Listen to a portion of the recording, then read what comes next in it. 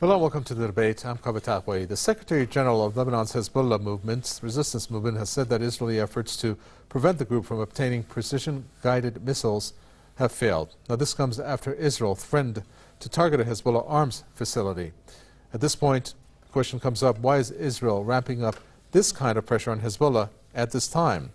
Furthermore, is it even capable of dealing with the sheer power of Hezbollah? In this edition of the debate, we will take a look at the Hezbollah Secretary General's warning of how it is capable of striking any location in Israel in retaliation for any Israeli adventurism that may occur. But first, let's find out more about this story from our correspondent Mariam Saleh, who joins us from Beirut. Well, Mariam, at this point, we have seen the threat coming from Israel, and the Hezbollah Secretary General has made his stance clear.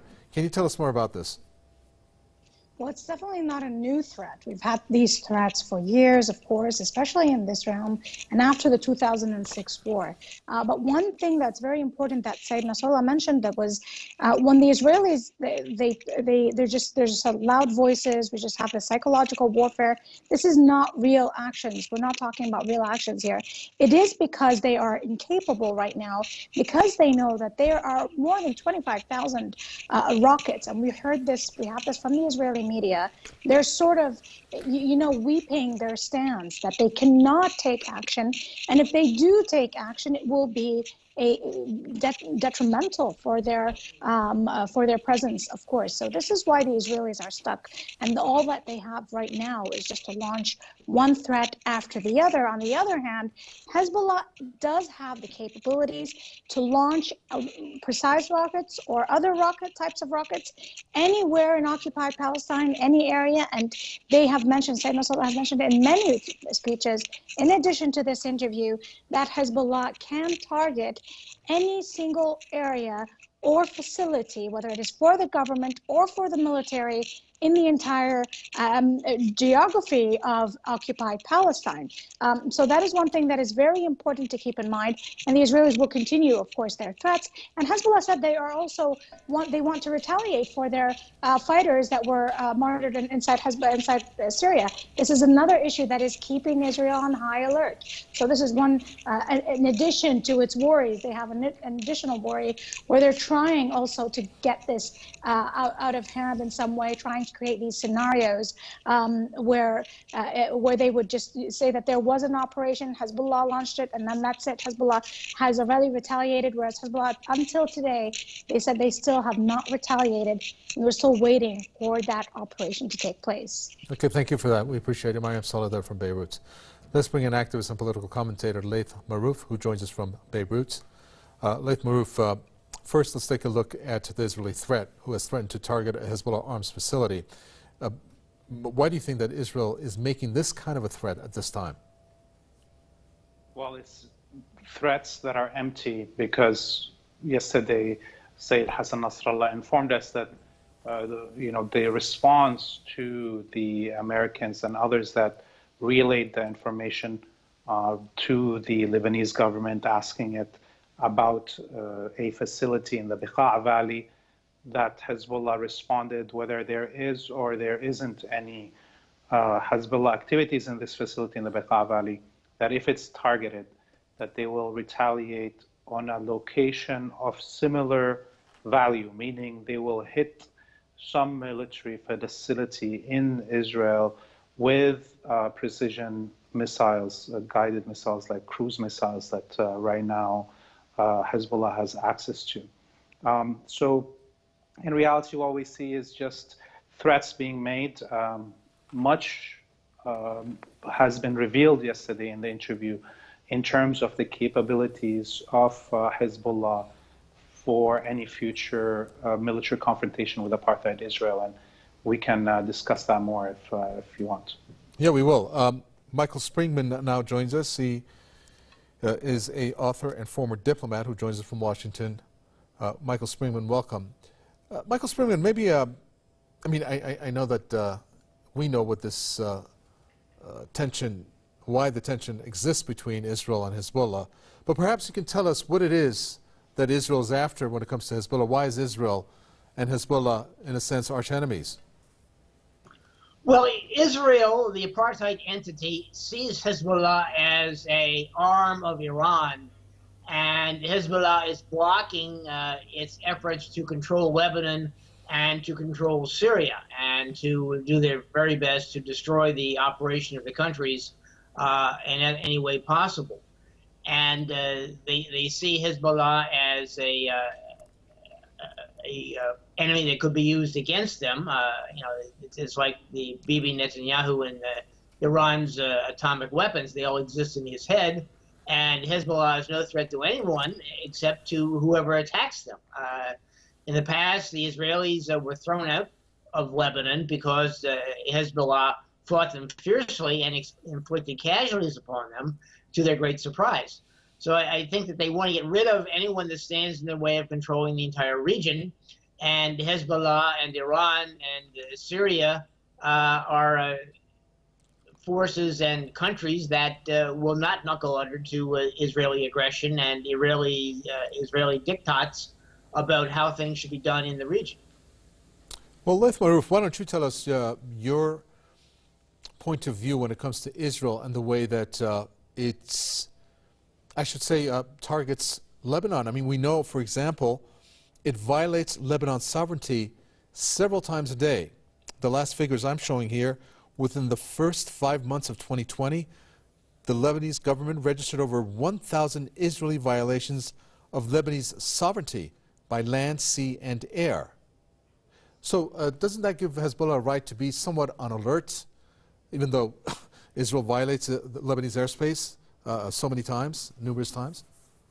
Definitely, and this is the reason of existence, the reason d'etat of Hezbollah and the resistance in Lebanon, that apartheid Israel is continuing to occupy land and sea and violate the airspace of this country as if there is no sovereignty or international law.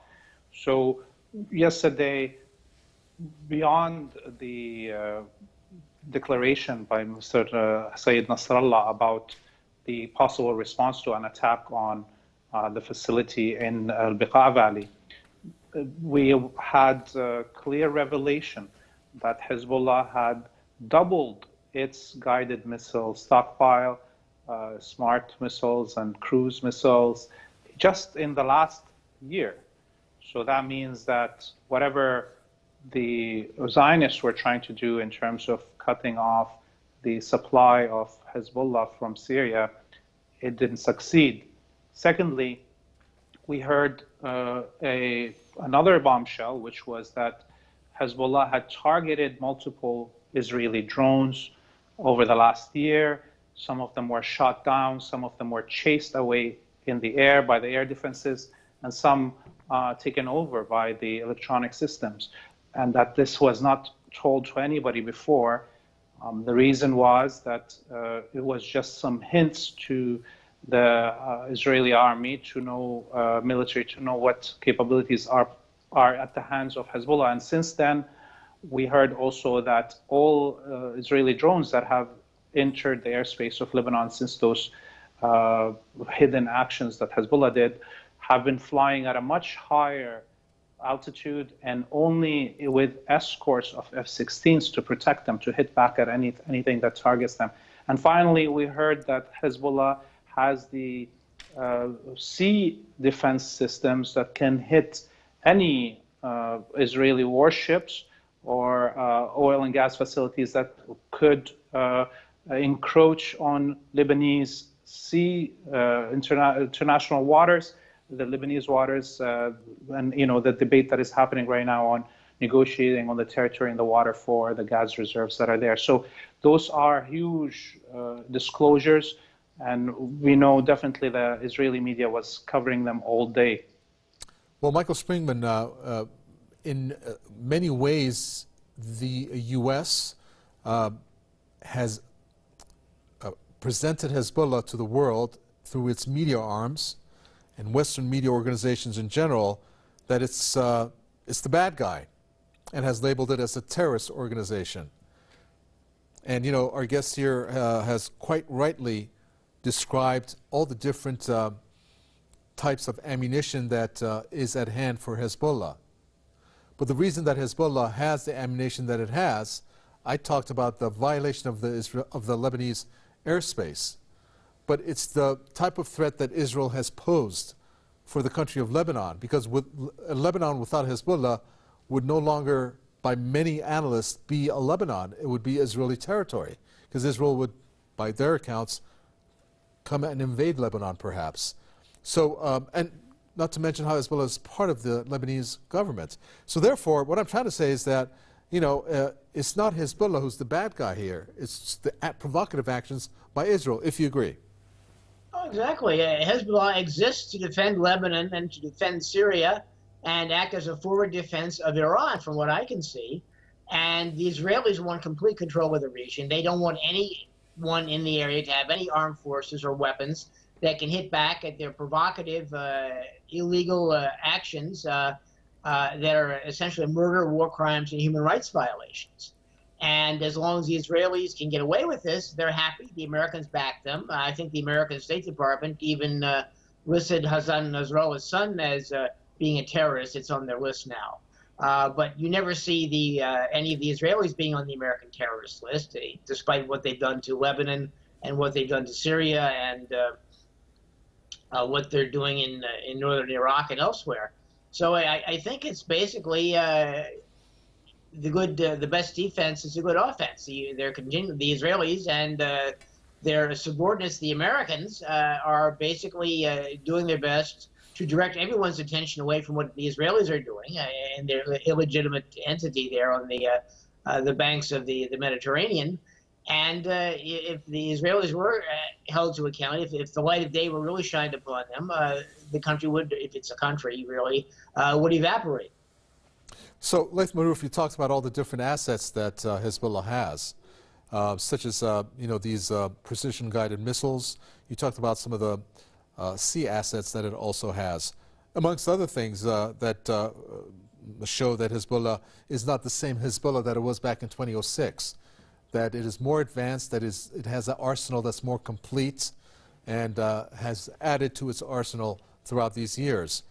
So, and I think you mentioned that Israeli threats are pretty much hollow.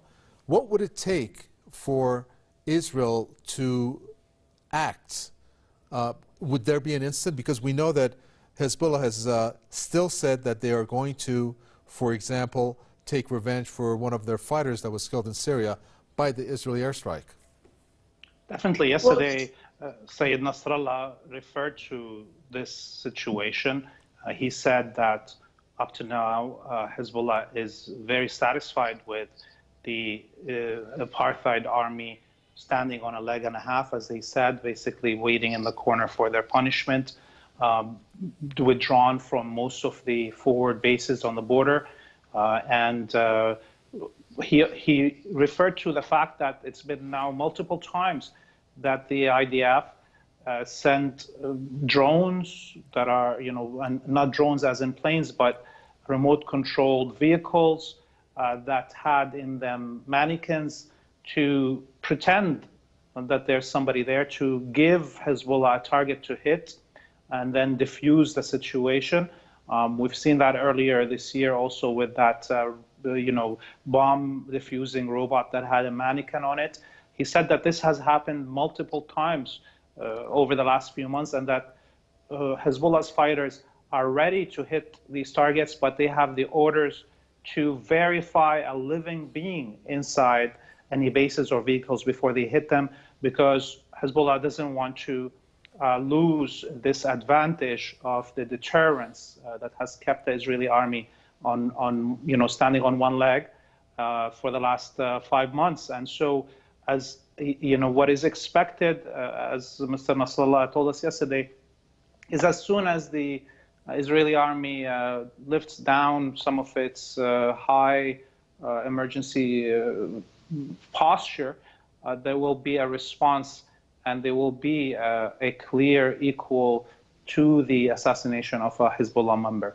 Before that, there will be no response. It's not the bang that Hezbollah is looking for, but the actual deterrence and the actual action and equality. Well, Michael Springman, we are looking at the last few weeks of the administration of U.S. President Donald Trump, I think. until he is actually out, some people still have doubts. Even Sayyid Hassan Nasrallah has called Trump angry. He's used that word, and he's called him crazy. So, by crazy, I'm guessing that he thinks that Trump, together with Israel, maybe are calculating some kind of military action. Am I correct to read Sayyid Hassan Nasrallah's thoughts on this way, do you think? I would say so. There's an awful lot of talk going around on the internet and emails and even some of the mainstream press about what will really happen between now and the time Joe Biden takes office January 20th. And the suggestion is that the Israelis and the Americans will look at one more chance to strike at Iran, to strike at Iran's the organizations that Iran is advising and assisting, and in between administrations and over Christmas and New Year's, when the American government is virtually dysfunctional, although it's been like that for the last year since the virus, I think that they would see this as a great opportunity to strike and escape any kind of punishment, because people are too concerned with New Year's or too concerned with getting Washington ready for the Biden administration. So I think Sayyid Nasrallah has some feeling for this. Okay, and I'm going to address the same question to you, Laith Marouf, because Nasrallah did say that, I don't know if I should use the word concern, but he certainly called Trump angry and crazy. Do you think they are looking, Israel and perhaps the U.S. together, looking at some type of military action? Well, Sayyid Nasrallah yesterday informed us that they are on highest alert up until the transfer of power that may happen. You see, he actually said that he's not sure that Trump is going to leave, and he laughed when he said that. We also know that Sayyid Nasrallah revealed yesterday that Mohammed bin Salman, the crown prince of Saudi Arabia, in his first meeting with Trump in the White House, demanded that Trump assassinates Sayyid Hassan Nasrallah, and that Trump approved it, but said that Israel will be the one implementing that assassination, which MBS, Mohammed bin Salman, responded to by saying he's ready to cover the costs of the assassination operation and any damages that happen to apartheid Israel. So we know that there is serious direct possibility of an assassination attempt against Sayyid Nasrallah in the next 20 somewhat days that are left of this administration. And the resistance here in Lebanon is taking it seriously, and I'm sure the rest of the axis of resistance in Iran, Iraq, Syria, and Yemen are also on highest alert. Well, indeed. And Michael Springman, that brings me to the question that I left somewhat for the end of this program, and that is how Sayyid Hassan Nasrallah has repeated vows that Iran and its allies will avenge the U.S. killing of the commander of Iran's Revolutionary Guard, Qasem Soleimani, which happened in a drone attack a year ago in Iraq. And Sayyid Hassan Nasrallah did say, quote, that revenge is coming, no matter how long it takes. Do you think that's going to be sooner than later, or at a later point? No, it's really hard to say. I don't have a crystal ball or a gypsy fortune teller, but I would say I would, for certainty, that there will be retaliation, and it will be a time and place of Nasrallah's choosing, or Iran's choosing, or whoever will be doing the acting's choosing. It's the longer they wait, the more anxious they get, and the sloppier they might get in their thinking and in their defenses. So I think it's to the advantage of the people striking back to wait and make people wonder where and when and how, and chase around looking for boogeymen under the bed and trying to strengthen and protect everything they possibly can, which is impossible to do. You can't defend everything in the world. So if I had to say later than sooner, I would say later. And same question to you, Laith Marouf. Do you think that this very serious statement and posturing, I should also say, of the revenge that Sayyid Hassan Nasrallah has talked about. Iran's leader and many high-ranking Iranian military officials have also stated that will happen sooner than later, or will it happen at a later time? Well, yesterday Sayyid Nasrallah quoted Ayatollah Khamenei and said that everybody who is responsible for planning, ordering, and implementing the assassination will be held responsible, will be, and is a target, and specifically said even Trump is a target, and that those who are of free will around this world, the free peoples of the world, individuals, movements, and states will be working towards that. So, for me, I expect that after Trump leaves office, if he leaves office on January 20th, he should probably always watch his back. We'll leave it at that. Author and former diplomat Michael Springman, thank you for your thoughts. And activist and political commentator Laith Maroof there from Beirut. Thanks for tuning in to another edition of The Debate. From me, the entire team here in the capital, Tehran, it's goodbye.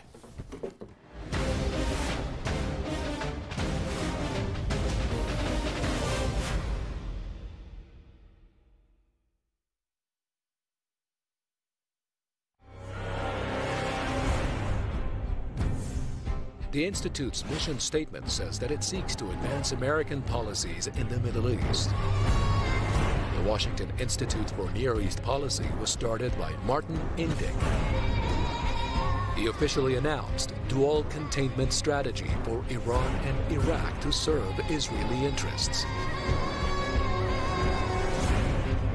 The Washington think tank strategy is to stop the growing power of Hashd al-Shaabi in the first step in order to expand Israel from the Nile to the